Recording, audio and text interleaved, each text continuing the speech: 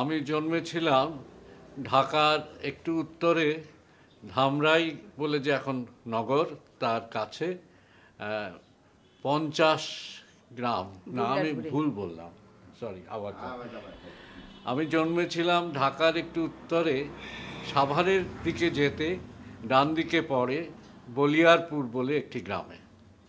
বলিয়ারপুর মুসলমান প্রধান গ্রাম, আমরা প্রায় 4 ঘর হিন্দু ছিলাম, কিন্তু আমার পারিবারিক ইতিহাস তারপর থেকে একটু জটিল হয়ে যায়। জটিল এই কারণে যে আমার 2 পিসিমা, যাদের একজনের সঙ্গেই বিয়ে হয়েছিল, তারা আমাকে পোষ্যপুত্র নেয়।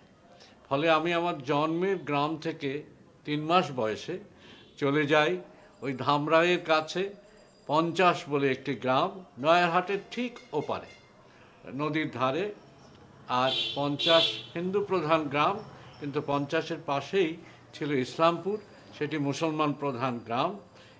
এই গ্রামে আমি 11 বছর বয়স পর্যন্ত ছিলাম। আমার বাবা, মানে আমাকে যিনি পালন করেছিলেন, আমার 2 পিসিমার বর যিনি, তিনি ছিলেন ওখানে একজন ছোট জমিদারের এক ছোট নায়েব গোছের। কিন্তু আমার জন্মের যে পরিবার, সেখানে আমার আরও অনেক ভাই বোন ছিল। আমি পালনের পরিবারে এসে আমি এক সন্তান হয়ে গেলাম। জন্মের পরিবারে আমার যমজ একটি বোন ছিল, আমার সঙ্গেই জন্মেছে প্রায়, লীলা।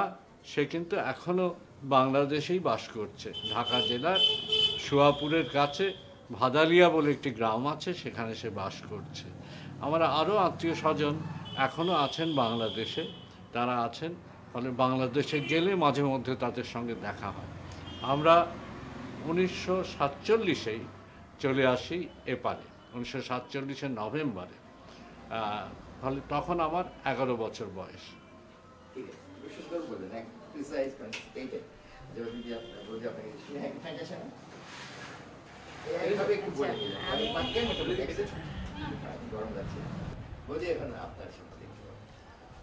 আমার জন্ম আসামের শিলচরে, কাছাড় জেলার শিলচরে।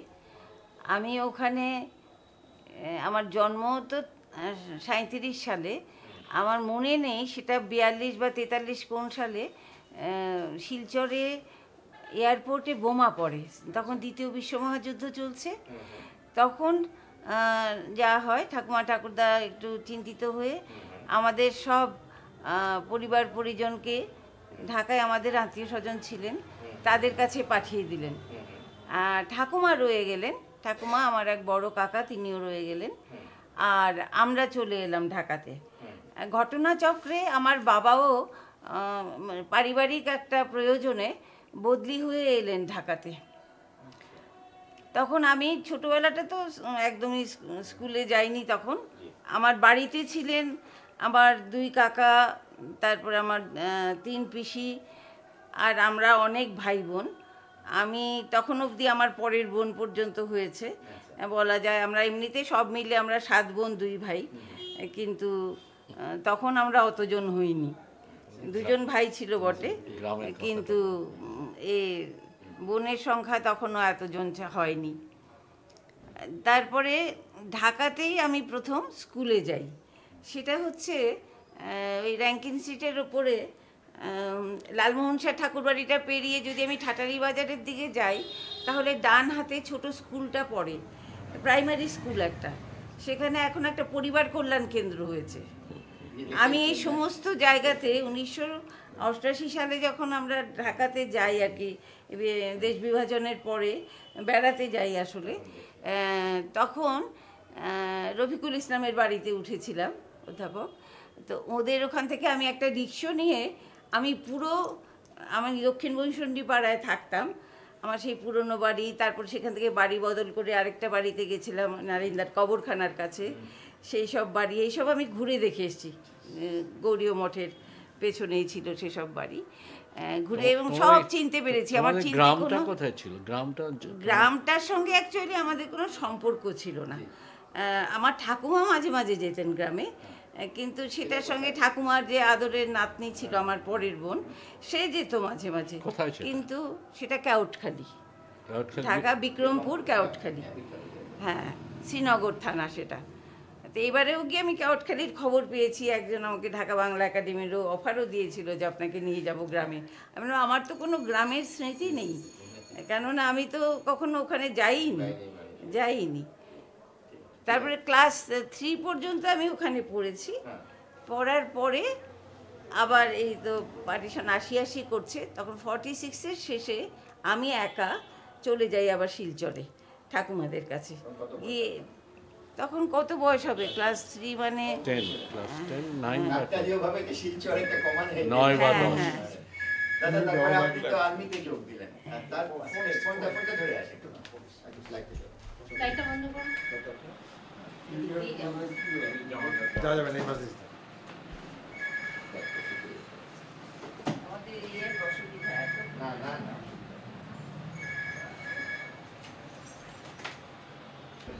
নাকি দেওয়া যায় না। চলো রেডি।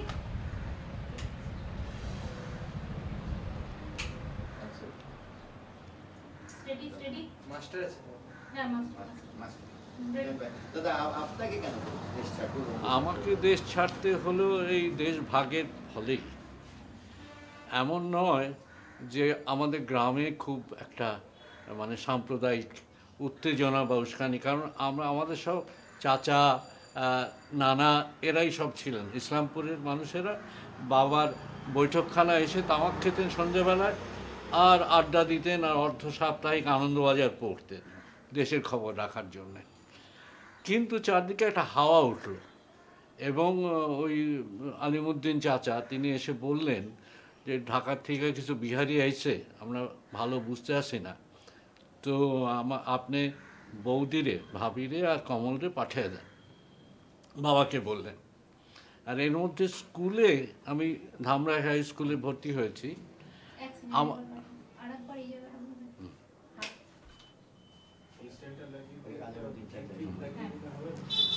এটা হয়ে যায় এই শর্টটা হয়ে যায়।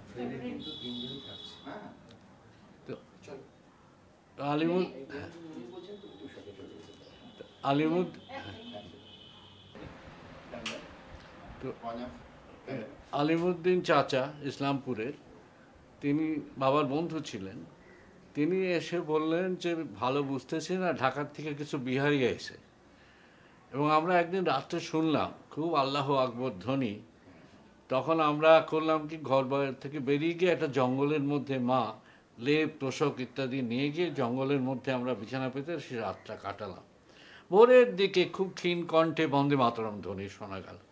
আবার ফিরে এলাম, কিন্তু আমাদের গ্রামে কোনো দাঙ্গা ছিল না। তো স্কুলের যে কথাটা বলছিলাম, আমাদের মৌলভী সাহেব ছিলেন, তো হাওয়াটাই এরকম। মৌলভী সাহেব খুলনার লোক, বললেন যে পূজার ছুটিতে যাবি নাকি আমার সঙ্গে খুলনাতে, ভালো খাওয়াবো, মাছ খাওয়াবো আর মধু খাওয়াবো সুন্দরবনে। আমি বললাম না মৌলভী সাহেব, আপনার লগে যাবো না, আমি গেলে মুসলমানরা আমরা কাইটা ফেলাইব। মৌলভী সাহেবের মুখটা সঙ্গে সঙ্গে বদলে গেল, এবং তুই আমাদের এত বড় একটা কথা কইলি, আমার সঙ্গে লগে যাবি আর মুসলমানরা কাইটা ফেলাইব। কাঁদতে লাগলেন টপ টপ করে। কিন্তু হাওয়াটা বোঝা যায়। আমি নিজে যদিও যেদিন দেশ ভাগ হলো মুসলিম লীগ এসে পটকা দিয়ে গেল, আমি বাড়িতে এসে পটকা ফোটালাম, সবই করলাম, কিন্তু বাবা চিন্তায় পড়লেন এবং আলিমুদ্দিন চাচাও বললেন। ফলে বাবা আমার ছোট পিসিমা আর আমাকে পাঠিয়ে দিলেন এই খড়গপুরে, এখানকার রেলওয়ে শহর। সেটারও একটা কারণ আছে, সেখানে আমাদের গ্রামের বাবার বন্ধু আলতাফ দারোগা, আফসার দারোগা, তারা ছিলেন খড়গপুরে থানার পুলিশ সুপারিনটেন্ডেন্ট। তারা আমাদের গ্রামের কিছু লোককে এখানে চাকরি দিয়েছিলেন, হিন্দুদের, এবং তারই ফলে সেই সূত্র ধরেই, সেই আলতাফ আর এর চাচার সূত্র ধরেই আমরা আবার খড়গপুরে চলে এলাম। বাবা রয়ে গেলেন। বাবা কিন্তু 1953 পর্যন্ত ছিলেন। আমরা 1947-এ চলে এলাম, বাবা 1953 পর্যন্ত ছিলেন। হ্যাঁ, বোন তো আচ্ছা, সিগন্যাল দাও।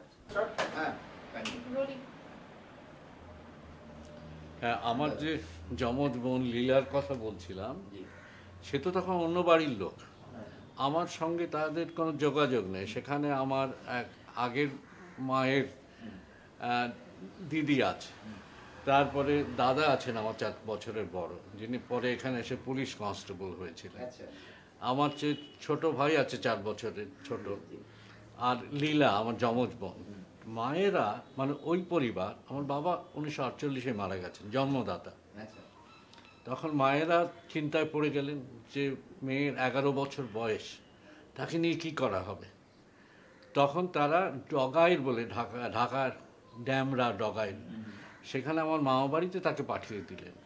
আর মামা কী করলেন, তাড়াহুড়ো করে বিপদ উদ্ধারের জন্যে তার বিয়ে দিয়ে দিলেন ওই সেই ভাদালিয়া গ্রামে যে চাষি গৃহস্থ পরিবারে। সেই পরিবারেই সে বড় হয়েছে, বিধবা হয়েছে, একটি সন্তান তারও মৃত্যু হয়েছে। এখন সেই 2 নাতি নিয়ে, বিধবা বৌমাকে নিয়ে থাকে আর জমি জমা দেখে। তার লেখাপড়া খুব বেশি এগোয়নি। আপনার সঙ্গে তার দেখা হলো কবে আবার? সে একবার এসেছিল এখানে, একবার প্রথমে 1988-তে আমরা যাই বাংলাদেশে, তখন সে আমার সঙ্গে এসে দেখা করে। তারপর একবার 1990-90 নাগাদ এখানে এসছিল, তখন দেখা হয়। তারপরে এই দেখা হলো আমার 2012-তে বাংলা একাডেমির মহাপরিচালক জামান ভাই একটা মাইক্রোবাস দিলেন আমাকে। যে তার আগের ইতিহাস গল্পটা হচ্ছে, আমি প্রথম আলোতে আমার বোন লীলা সম্বন্ধে লিখেছিলাম। সেটা পড়ে বাংলাদেশের এত মানুষ মানে একেবারে কাতর হয়ে গেছে যে আপনি এতদিন বাংলাদেশে যাতায়াত করছেন, আপনার বোনের সঙ্গে দেখা হয় না, এইটা তো ঠিক না, আমরা ব্যবস্থা করব বলে তখন জামান ভাই একটা মাইক্রোবাস দিয়ে দিলেন। তখন বাংলা একাডেমির একটা দঙ্গল আমার সঙ্গে গেল। আবার সেই প্রথম আলোর সাংবাদিক কাজল, সেও গেল। গিয়ে আমাদেরটা পুরো মানে তখন আর ব্যক্তিগত সাক্ষাৎকার নয়, এটা প্রায় একটা সাংবাদিক সাক্ষাৎকারের মতো হলো। পরে অবশ্যই আমি আবার গেছি, তার সঙ্গে দেখা হয়েছে। প্রথমবার গ্যাপটা পড়লো কত বছর? আপনি আসার কত বছর পর্যন্ত? প্রায় বলবো 30 বছরের মতো। 30 না, আমি বলছি 90 আর 20, 22 বছর। 88 সালে। হ্যাঁ, 22 বছরের মতো। 22 বছর পরে কেমন লেগেছিল আপনার? সে তো এক ধরনের আবেগ তৈরি হয় যে আমরা একসঙ্গে তো খেলাধুলো করেছি। ওই বলিয়ারপুরে যখন যেতাম, তখন বলিয়ারপুরের সড়কে সব বাস গাড়ি যেত, মোটর গাড়ি, সেইগুলো দেখার জন্য দুজনে দৌড়ে দৌড়ে যেতাম। সেটা আমাদের জীবনে এত নতুন একটা ব্যাপার, গাড়ি যাচ্ছে সড়ক দিয়ে, তখন আমি আরও দৌড়ে দৌড়ে যেতাম। এইটা মনে আছে যে আমি খালি গায়ে প্যান্ট পরা আর ও ফ্রক পরা, দুজনে দৌড়ে গিয়ে গাড়ি চলে যাচ্ছে, মোটর গাড়ি। আবার একবার একটা ডাকাতকে নিয়ে এলো মেরে, পুলিশেরা হোগলার চাটাই দিয়ে বেঁধে, আমরা সেটাও দেখতে গেলাম দৌড়ে দৌড়ে, যে ডাকাত, মৃত ডাকাতকে নিয়ে যাচ্ছে, তার মুখটা ঝুলে পড়েছে, জিভ বেরিয়ে আছে। এটা দেখলাম ভাই বোনে। 12 বছর বয়সে বিয়ে হয়েছিল। আমরা ওরও সাক্ষী। আচ্ছা, যদি আপনার পরিবার কেন পূর্ববঙ্গ ছাড়তে হলো?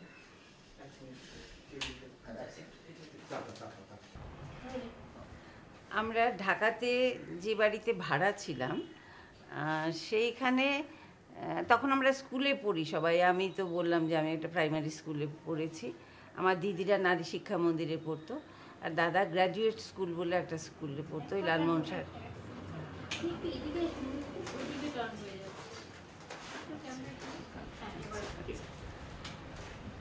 তো দাদা পড়তো গ্র্যাজুয়েট স্কুলে, লালমোহন স্যার ঠাকুরবাড়ির ঠিক পাশের স্কুল।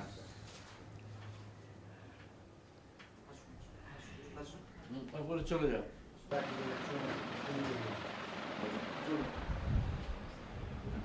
আমরা বললাম যে ঢাকায় যে বাড়িতে আমরা ভাড়া ছিলাম, সে বাড়ি থেকেই আমরা স্কুলে ভর্তি হয়েছি। 2 দিদি নারী শিক্ষা মন্দিরে, আমি ওই প্রাইমারি স্কুলে, আর দাদা গ্র্যাজুয়েট স্কুলে। তো এই সময় ঢাকাতে তো তখন নিয়ম করে বছরে একবার করে রায়ট হতো। আমরা রায়ট কথাটা শিখেছি, ওটা যে দাঙ্গা এইটা আমরা জানতাম না। ছোটোবেলা থেকে ইংরেজি শব্দটাই জানি, রায়ট, রায়ট লাগছে। তো তখন কিছুদিন স্কুল বন্ধ থাকতো, কিছুদিন একটু পথে ঘাটে বেরোনোটা থাকতো, নিয়মিত আসতে হতো বাড়িতে। তারপরে আবার ঠিকঠাক হয়ে যেত, আবার হতো, কিন্তু বছরে একবার ঢাকায় প্রায় নিত্য দাঙ্গা লেগে থাকতো। একজন এসে দৌড়ে বলতো বাইন্দা গেছে, বাইন্দা গেছে, না আমাদের তো তখন বাইন্দা সব গেছে সাবধান হয়ে যেত। হ্যাঁ, তো আমার দাদু মায়ের বাবা, তিনি বড় রেলওয়ে অফিসার ছিলেন, তার কোয়ার্টার্স ছিল নিরাপদ জায়গায়, রমনার কাছাকাছি, ঠাটারি বাজার অঞ্চলে পড়ে। এই দু জায়গায় আমরা গেছি। তো এই যখন খুব একটা হুল্লোড় বেঁধে যেত আর কি, তখন আমরা মাঝে মধ্যে বাড়ি ছেড়ে গিয়ে দাদুর বাড়িতে থেকেছি। দাদুর একটা বন্দুক ছিল, কাজেই সেখানে মেয়েদের নিরাপদ ভেবে বাবা ওখানে পাঠিয়ে দিতেন, কিন্তু বাবা মা থেকে যেতেন বাড়িতে বরাবরই।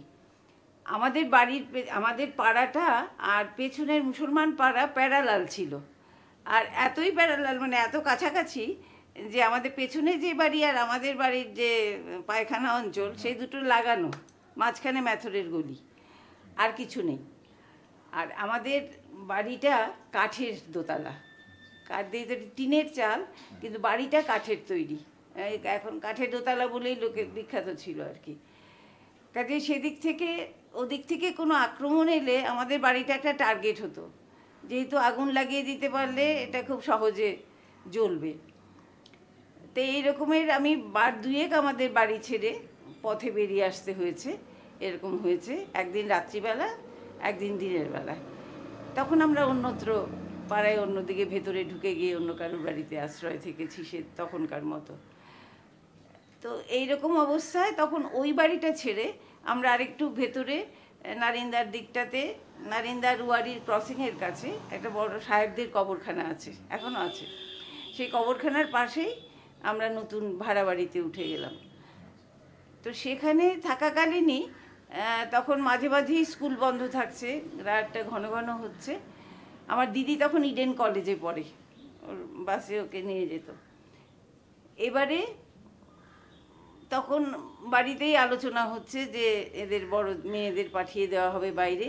আমি কিন্তু অন্য কারণে, আমি তো তখন ছোটই, ক্লাস 3-তে মাত্র পড়ি, কিন্তু আমাকে পাঠিয়ে দেওয়া হলো যে আমার লেখাপড়াটা ঠিকঠাক মতো হবে, ওখানে পিসিরা আছে, তারা দেখভাল করবে। এই করে ঠাকুমার কাছে আমি শিলচরে চলে এলাম। আমার 2 দিদি রয়ে গেল, ওরা বড় ক্লাসে পড়তো, ওরা রয়ে গেল। পার্টিশনের 15ই আগস্টে সপ্তাহখানেক আগে ওরাও শিলচরে চলে এলো, শুধু বাবা রয়ে গেলেন। বাবা যেহেতু সরকারি কর্মচারী ছিলেন, উনি অপশন পেয়েছিলেন, সেই হিসেবে উনি ইন্ডিয়া অপ্ট করলেন। সেই হিসেবে আমরা বাবার প্রথম চাকরি আফটার পার্টিশন, সেটা হলো বিষ্ণুপুর, বাঁকুড়া, সেখানে এলো। হ্যাঁ, হ্যাঁ, অপশন দিয়ে চলে এসছে। হ্যাঁ, আচ্ছা, আমি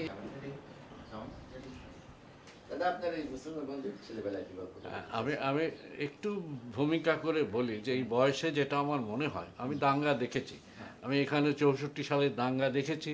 শিয়ালদা থেকে দৌড়ে আসছে, তার পেছনে মৎস্যজীবীরা, শিয়ালদা যারা মাছ বিক্রি করে, তারা সেই কাঠের কুঁদো নিয়ে তাকে মারছে, মেরে ফেললো, সে কাঁপতে লাগলো, পুলিশ এসে তার ঠ্যাং ধরে তুললো, এবং পুলিশ বলল এইটুকু রাখলো কেন?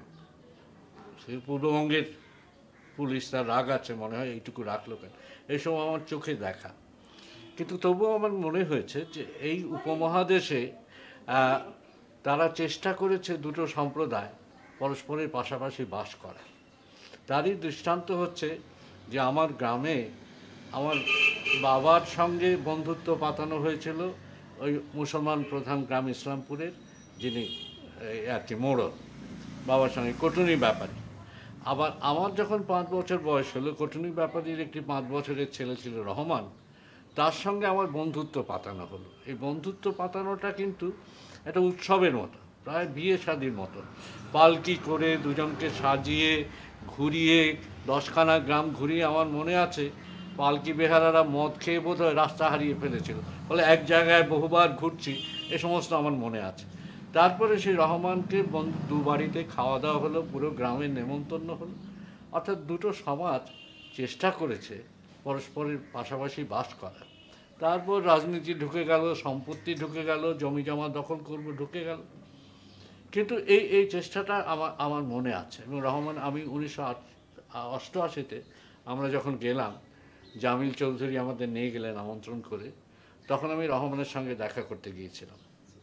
রহমান আমাকে দেখে কাঁদলো সে। তার বাবা চেষ্টা করেছিলেন আমাদের জমি জমাগুলো রক্ষা করতে, কিন্তু কি একটা জুট মিল না কি একটা হয়ে গেল, জমি দখল হয়ে গেল। বাবার কথা মনে করে আমাদের দেখে সে খুব কাঁদলো। সেও আমারই মতো বুড়ো হয়ে গেছে, তো গ্রামে তার পার্থক্যটা আরও বেশি এসছে। আমি জানি না এখন সে বেঁচে আছে কিনা, দেখি এবার ঢাকায় গেলে দেখি যে খোঁজ করবো। এমনি এই যে বন্ধুর গল্পটা বললেন, এরকম পূর্ববঙ্গের আপনার কোনো বিশেষ স্মৃতি যে আপনাকে এখনো খুব আলোড়িত করে, বেদনাক্ত করে? আমি পাঠশালাটা, আমার গ্রামের পাঠশালা একদম নদীর ধারে, সেইটা আমার খুব স্মৃতি আছে, সুখের স্মৃতি।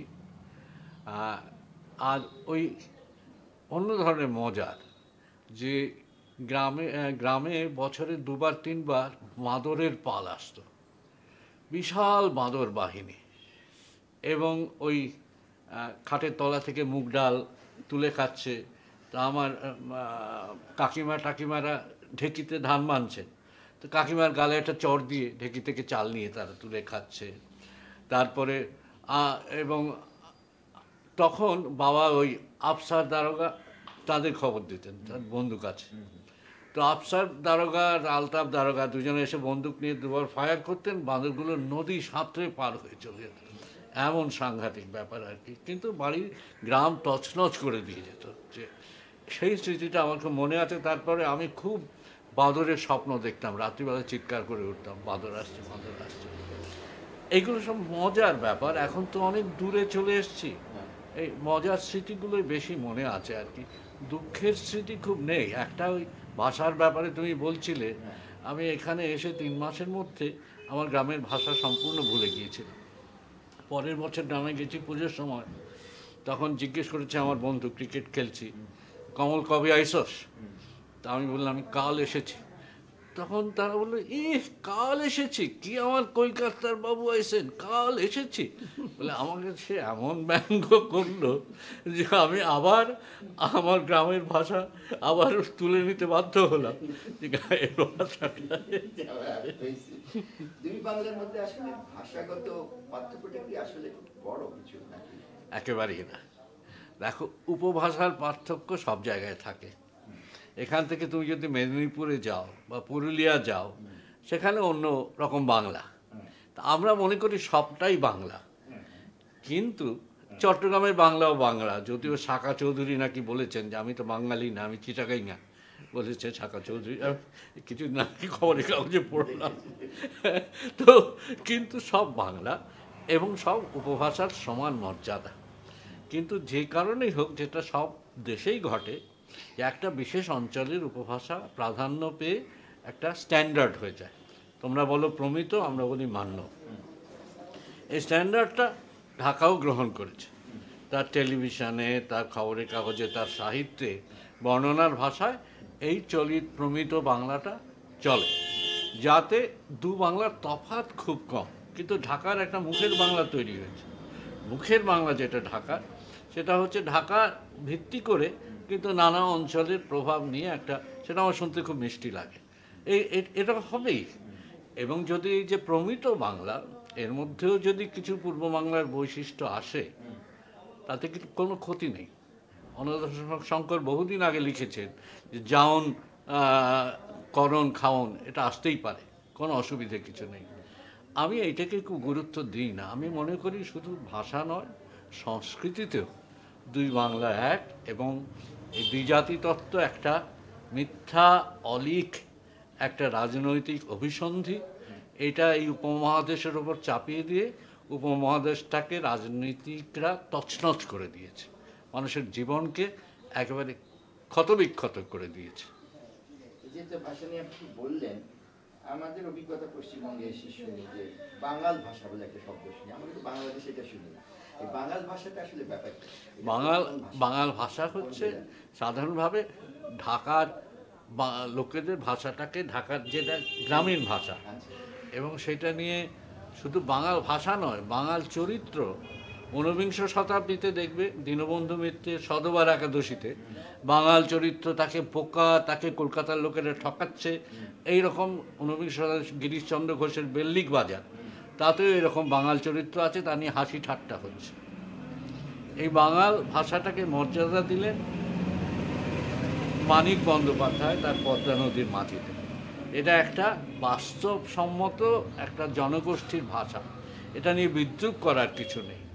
বাঙালদের নিয়ে বিদ্রূপ করা হয়েছে, এবং রজনীকান্ত সেনের একটা গান আছে, বাঙাল বলিয়া, মানে প্যারোডি, বাঙাল বলিয়া করিও না হেলা, ঢাকার বাঙাল নহিক। এটা গাঙা, আমার সুরটা মনে নেই। আচ্ছা, এমনি আমরা ধরেন একটা আবেগে বলি যে দুই বাংলার সংস্কৃতি একটা, কিন্তু পার্থক্য তো কিছু আছে।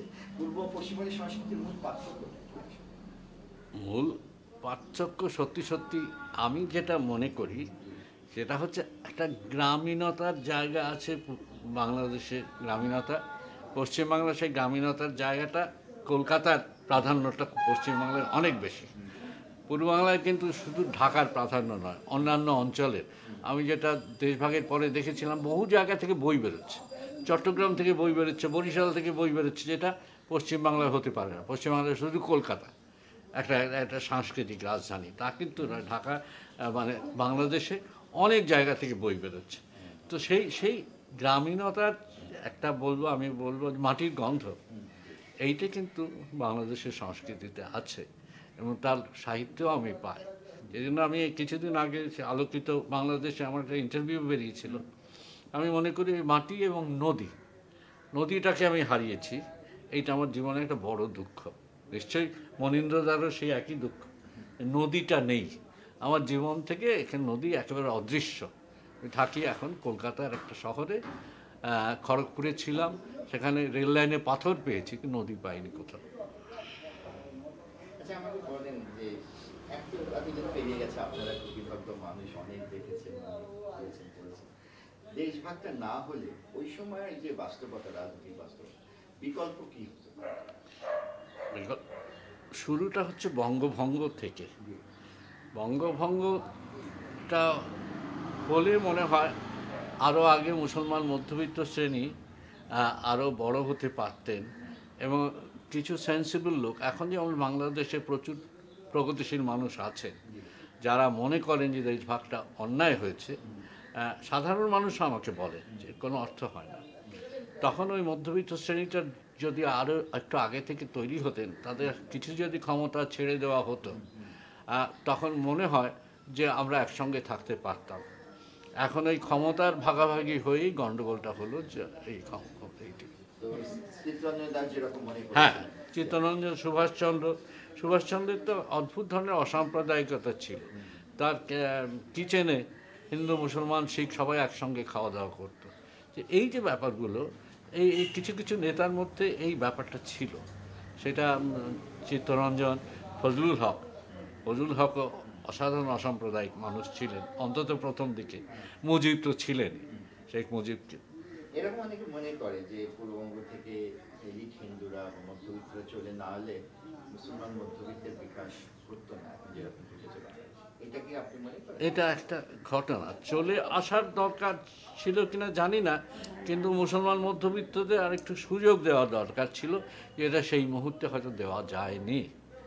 যেমন অনেক সময় ঢাকা বিশ্ববিদ্যালয়ের প্রতিষ্ঠা নিয়েও খানিকটা এখানে আপত্তি ছিল, যেটা মধ্যবিত্ত বিকাশের একটা বড় সূত্র বিশ্ববিদ্যালয়, সেটা নিয়েও পশ্চিমবঙ্গে কেউ কেউ আপত্তি করেছিলেন, যেটা আমার মনে হয় একেবারে অযৌক্তিক। আচ্ছা, এটা কি সম্ভব যে এক ভাষা বলে কি এক সংস্কৃতি হতে হবে এরকম কথা? কারণ ইংরেজিতে কথা বলে আমেরিকা এক সংস্কৃতি, ব্রিটেন এক সংস্কৃতি, অস্ট্রেলিয়া এক সংস্কৃতি।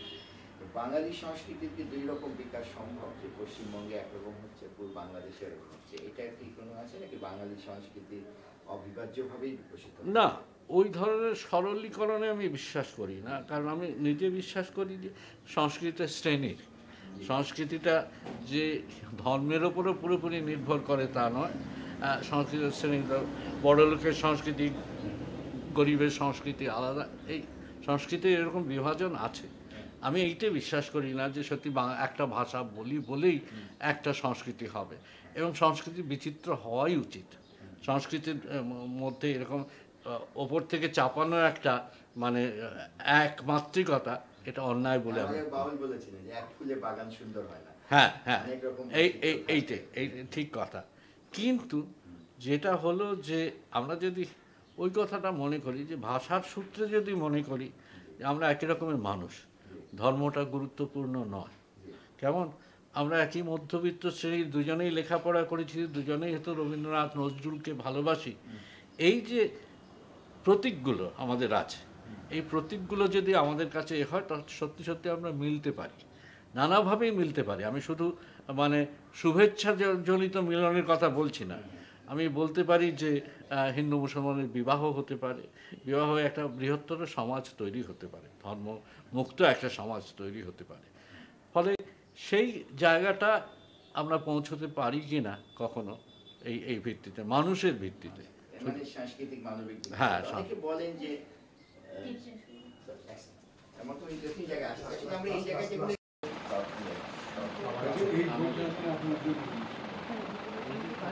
বইটা আপনার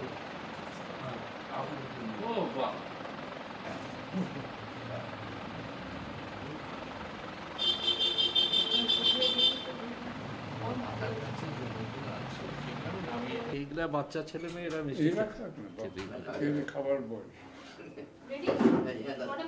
বইটা হাতে রাখেন না, তাহলে কন্টিনিউটির প্রবলেম হবে। বইটা অন্য কোথাও রেখে দেন।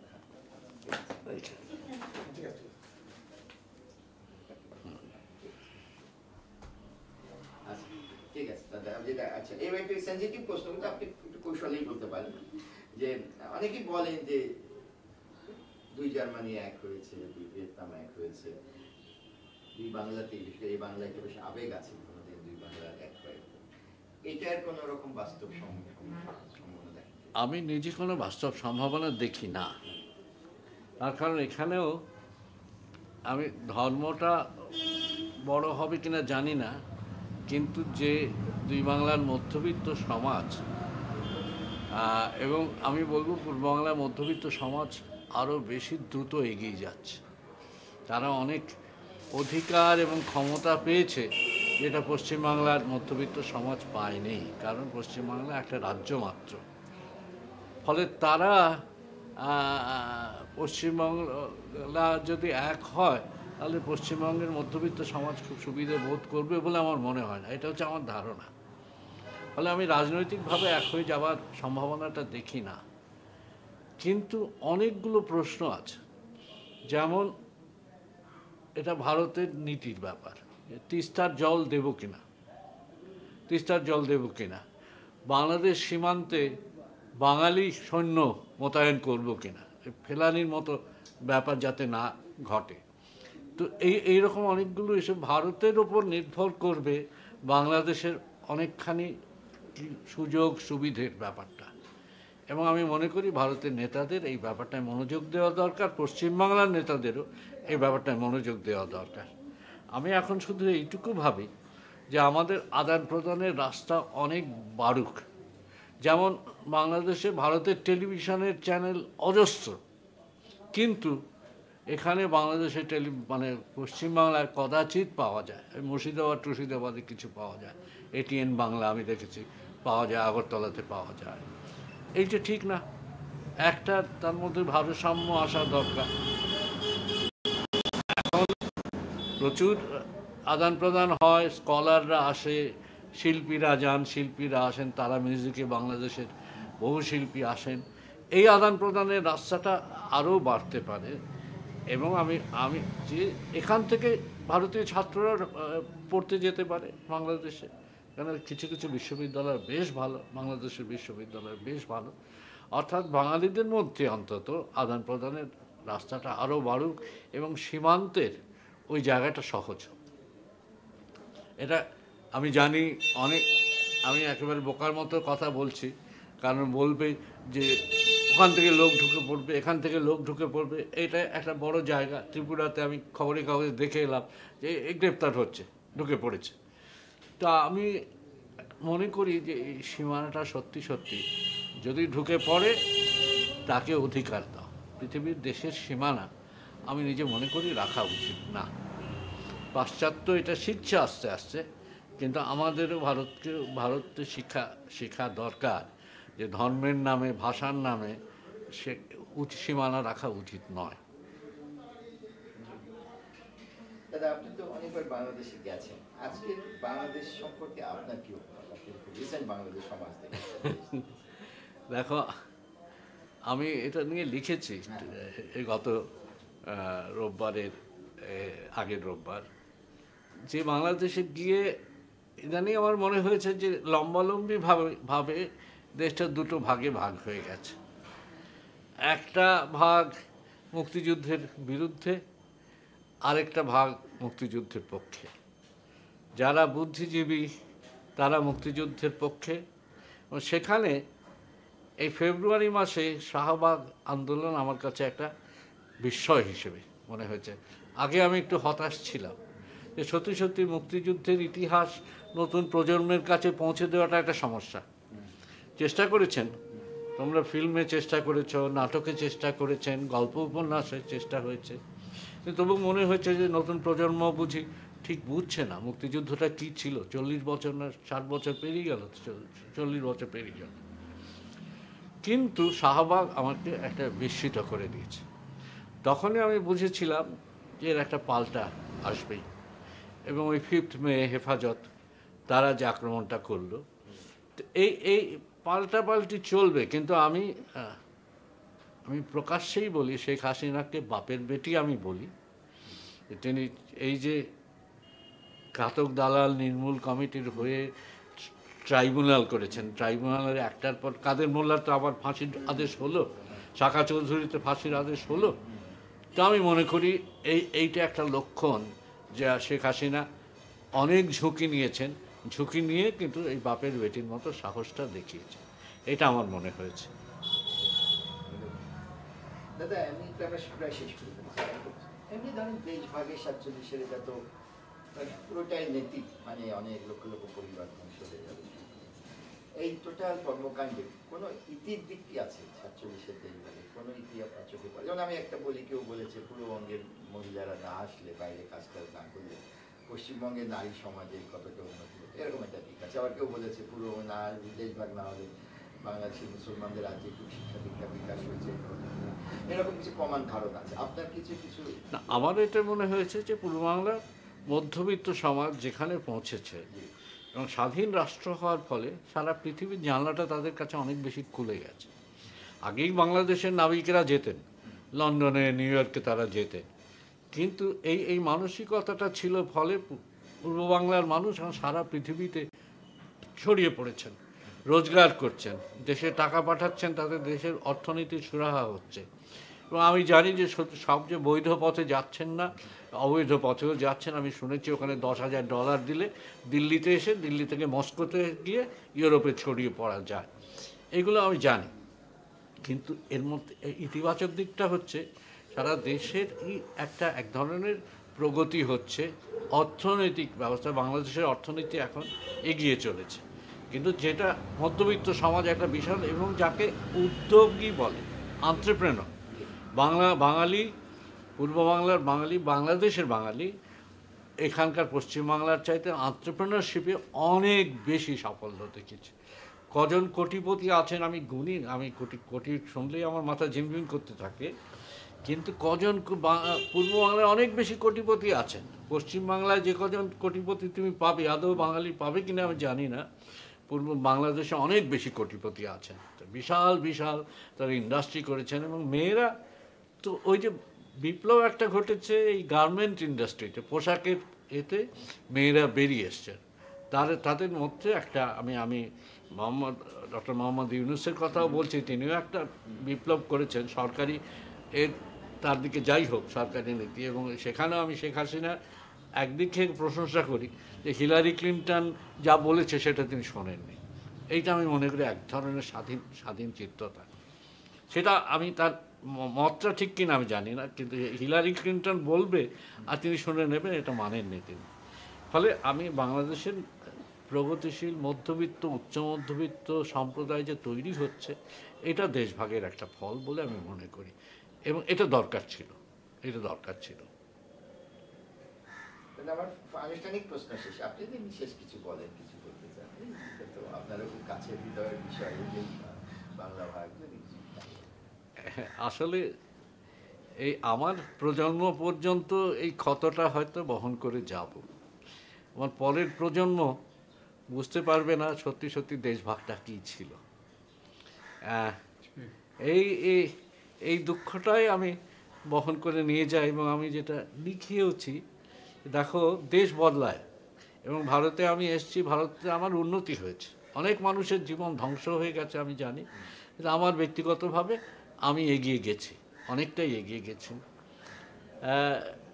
কিন্তু ওই কষ্টটা আছে যে দেশ বদলালেও জন্মভূমিটা বদলায় না, আমার জন্মভূমিটা সেই আছে, আমি সেইটাকে মানে আমার অস্তিত্ব পর্যন্ত, মৃত্যু পর্যন্ত বহন করে নিয়ে যাব, ওইখানে আমি জন্মেছিলাম।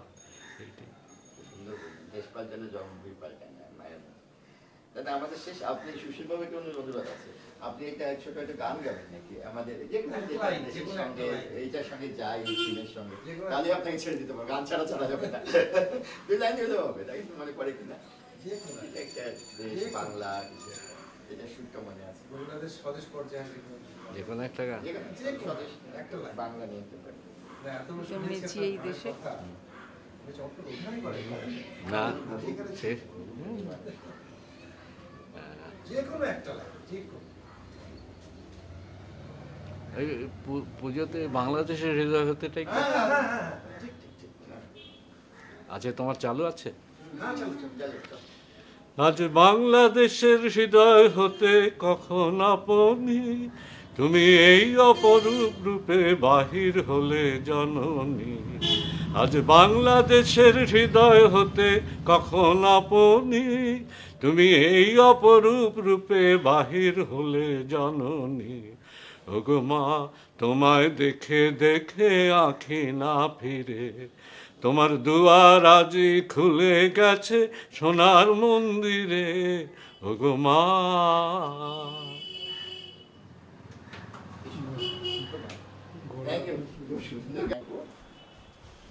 এই যে দেশভাগ তো মানে নারীদের জীবনকে এটা কিভাবে প্রভাবিত করে বহুবিধ সৃষ্টি করেছে? এখানে তো আমি বলাই বাহুল্য যে আমি ঢাকার মেয়েদের খবরটা সেভাবে দিতে, মানে বাংলাদেশের খবর অত ভালো দিতে পারবো না, আমার নিজের পরিবার দিয়ে আমি বলতে পারি। আমি আসলে জন্মসূত্রে ব্রাহ্মণ, কুলীন ব্রাহ্মণ, একদম বন্দ্যোপাধ্যায়, আর আমি খুব গোঁড়া পরিবারে বড় হয়েছি। গোঁড়া মানে বাবা কৃষণ ধান ঠিক করতেন, অব্রাহ্মণের হাতে রান্না খেতেন না। এই পোস্টাল ইন্সপেক্টর ছিলেন, যে যে গ্রামে বেড়াতে যেতেন, বাবার অর্ডারলি হওয়ার একটাই তার কোয়ালিফিকেশান ছিল যে তাকে ব্রাহ্মণ হতে হবে, আর মোটামুটি রান্নাটা চালাতে পারবে। যদি সেরকম না পাওয়া যেত তাহলে বাবা নিজেই রান্না করে খেতেন, কিন্তু অব্রাহ্মণের হাতে খেতেন না। এটা কিন্তু আমার বিয়ের পরেও হয়েছে। একটা মানুষ কিভাবে বদলে যায়, কিছুটা দেশভাগ, এই যে নানা জায়গায়, বাবার তো বদলির চাকরি ছিল, কাজেই ওই ঢাকা থেকে আমরা বিষ্ণুপুরে এলাম, বিষ্ণুপুর থেকে কৃষ্ণনগর, কৃষ্ণনগর থেকে বহরমপুর, বহরমপুর থেকে একেবারে আগ্রা, আগ্রা থেকে তারপরে বেনারস, বেনারসে এসে বাবা রিটায়ার করলেন। এই যে একটা পরিক্রমণ, এটা এক ধরনের একটা বিস্তার তো দেয়, একটা মানসিক উত্তরণ ঘটায়। এই কারণে বলছি যে আমাদের পরিবারেই আমার ছোট পিসি, তিনি অব্রাহ্মণ বিয়ে করেছিলেন, কিন্তু তিনি বাড়ি থেকে ইলোপ করেছিলেন, চলে গেছিলেন বাড়ি থেকে। কিন্তু আমার যখন পবিত্রর সঙ্গে পরিচয় হয় এবং যখন আমরা সিদ্ধান্ত নিই যে বিয়ে করব, তখন বাবার তো অনুমতিটা নিতে হবে।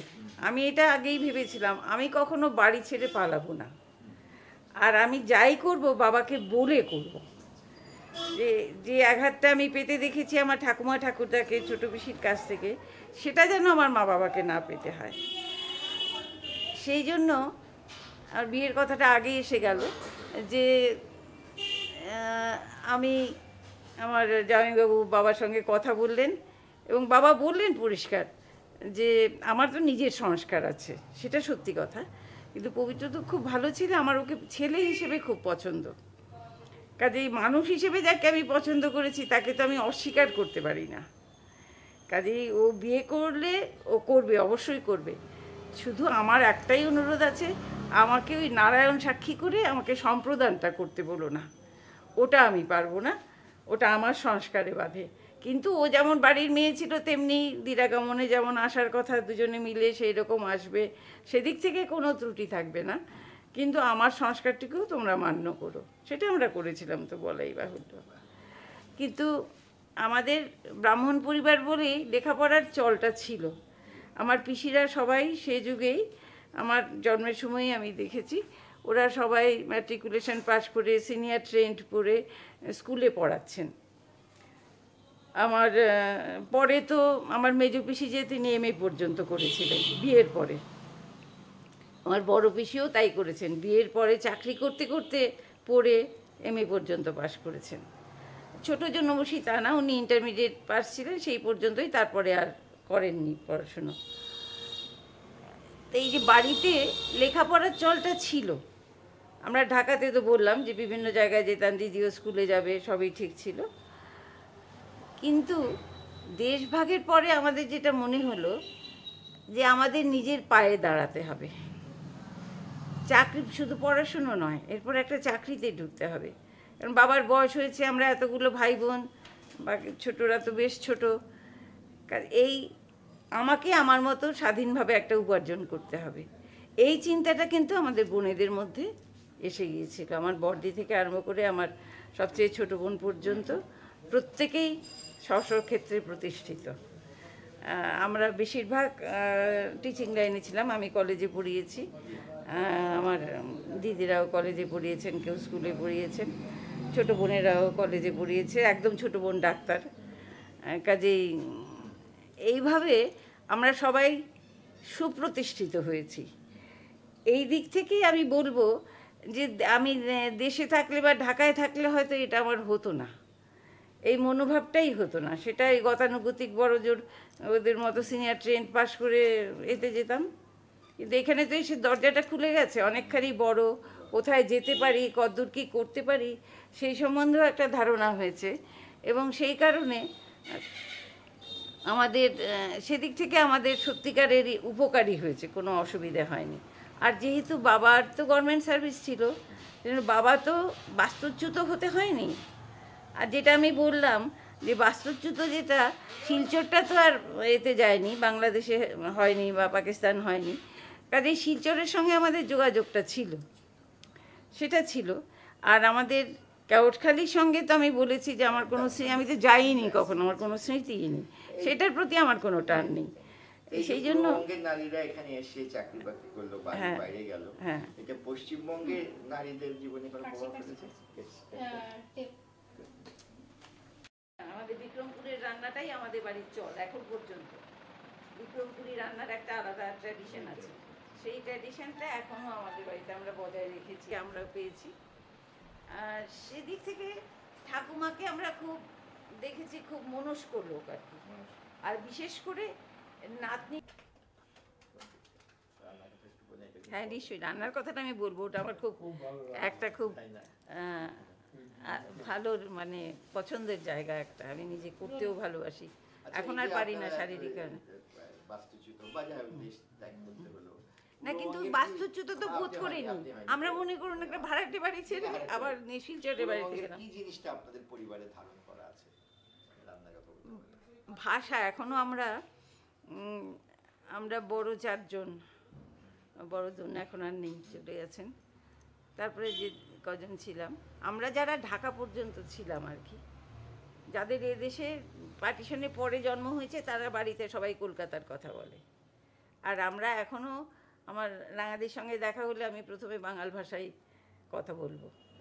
1 বছর পরে রাঙাদি আমেরিকা থেকে এলো, আমার জামাইবাবু, তিনি পশ্চিমবঙ্গের ছেলে, তিনি বললেন প্রথম কথাই, বাচ্চু ভালো আছোস, তুই কেমন আছোস, এইরকম। এই যে একেবারে স্বতঃস্ফূর্তভাবে যেটা বেরিয়ে আসে, সেটা আমাদের ওই ঘরে বলার যে ঢাকাই বাংলা সেটা। ভাষা ছাড়া আর কি? আর রান্নাটা তো বললাম, ওটা আমরা রক্ষা করেছি, ওটা আমরা রক্ষা করেছি। হ্যাঁ হ্যাঁ। রান্নার ব্যাপারটা কি? আর বলেন, আরেকবার বলেন পুরোটা। রান্নার যে বিক্রমপুরি ঘরানা, আমি যেটা এটা তখন আপনি এমনি বলতেন, আমাদের ক্যামেরা অন ছিল না, এখন আবার বলেন। জি। আর ভাষা ছাড়া আর কি আপনাদের পূর্ববঙ্গের জিনিস ধারিত হয়েছে আপনাদের ফ্যামিলিতে? যা আমরা রেখেছি বাড়িতে, আমার তো আসলে আমাকে তো নেই যে আমি পূর্ববঙ্গীয়ই মনে করি, কাজেই আমার মনে হয় আমার আচার ব্যবহার চাল চলন সব কিছুর মধ্যে সেই ব্যাপারটাই রয়েছে। কাজকর্ম সব কিছু, মানে উৎসব আনন্দ, আমাদের নানা রকম ছোটোখাটো অনুষ্ঠান বাড়ির, এগুলো সব কিন্তু আমরা একেবারে শৈশবে যা করেছি এখনও তাই করে যাচ্ছি, এগুলো ধারাবাহিকভাবেই এসে গেছে।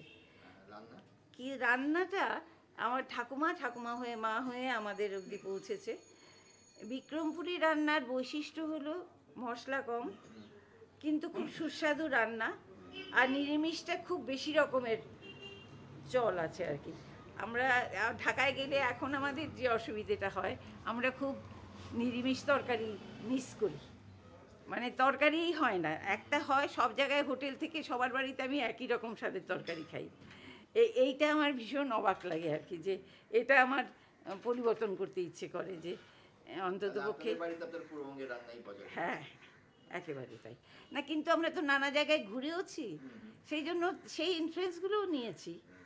মনে করুন আমি দিল্লি আগ্রাতে ছিলাম, যেমন আমি দিল্লিতে 4 বছর পড়িয়েছি, তো সেখানে আমি ওরা একটা কাঢ়ি খায়, পাঞ্জাবি কাঢ়ি, সেটা আমি মাঝে মধ্যে আমাদের বাড়িতে হয়। আবার দক্ষিণ ভারতীয় সাম্বার, তাও হয়। তো সেই সব ব্যাপার আছে, কিন্তু আদত যেটা রোজকার যে আমাদের খাওয়া, দুবেলার খাওয়া, সেটা আমাদের একদম সিম্পল, যেটা আমাদের পূর্ববঙ্গীয় খাওয়া সেটাই। কিন্তু তার মধ্যে একটা বৈশিষ্ট্য হচ্ছে যে মাছ থাক মাংস থাক, কিন্তু একটা সবজি কিন্তু হতেই হবে, সবজি না হলে আমাদের খাওয়া হয় না। এটা একটা বৈশিষ্ট্য যেটা ঢাকায় গিয়ে আমরা খুব মিস করি আর কি। হ্যাঁ আচ্ছা।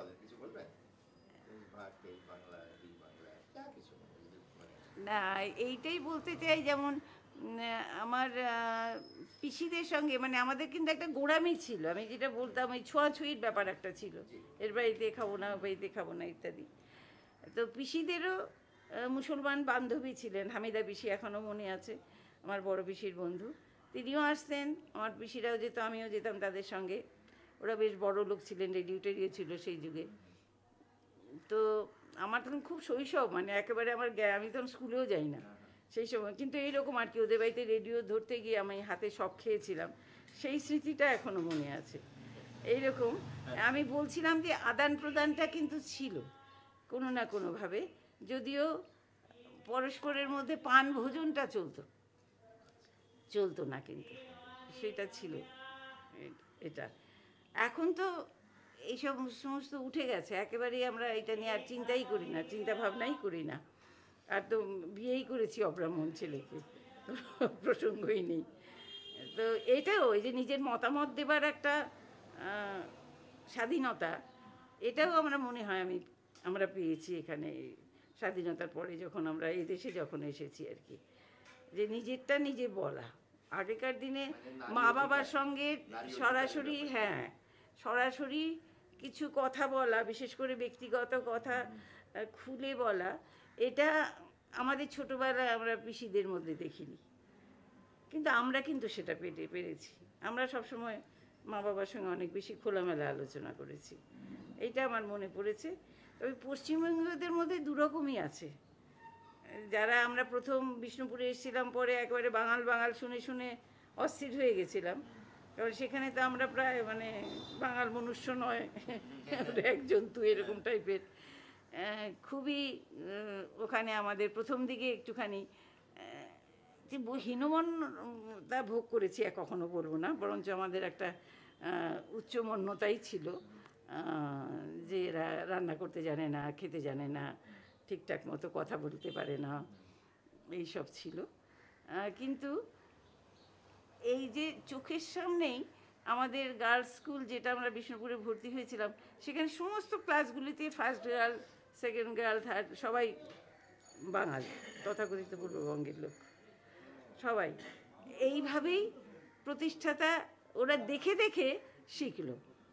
কম্পিটিশনটা তারপরে এলো যে আমরাও করব ইত্যাদি।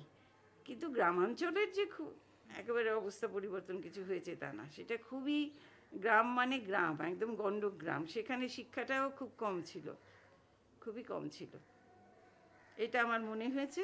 তবে আস্তে আস্তে তো সব কিছু ছড়াচ্ছে।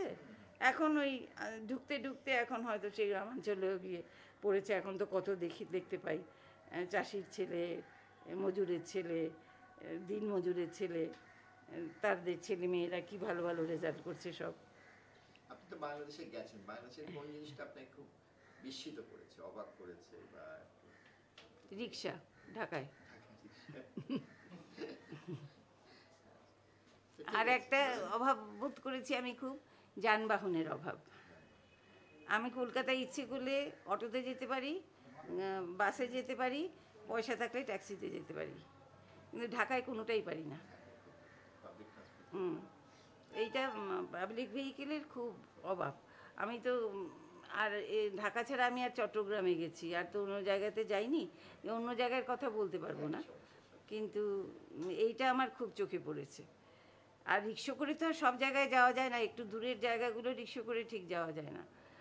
সেই সমস্ত ক্ষেত্রে খুব মনে হয় নিজেদের গাড়ি না থাকলে ওখানে চলাফেরা করাটা খুব মুশকিল। সমপ্রাণ লোকেদের সঙ্গে আড্ডা মারাটা অসুবিধাজনক, এটা মনে হয়েছে। আর একটু তো খাবার কথা বললাম, ওইটা একটু আমাদের অসুবিধা হয়।